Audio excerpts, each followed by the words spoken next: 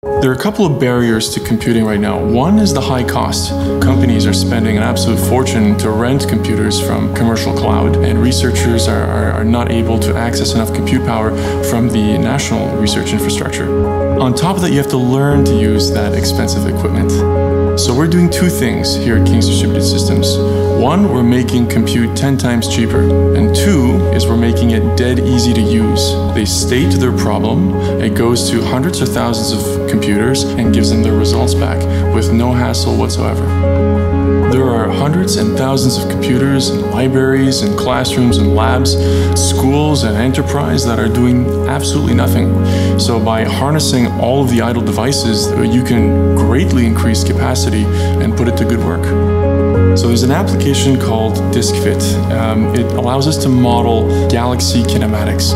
When analyzing each galaxy image file, we have to go through the computations 200, 2,000, 10,000 times. If you do them in series, it will take a week. If you do them in parallel, it'll take a dozen minutes. By shortening that distance between asking the question and getting the answer, we're going to accelerate research and discovery across the board. There is so much data being produced right now.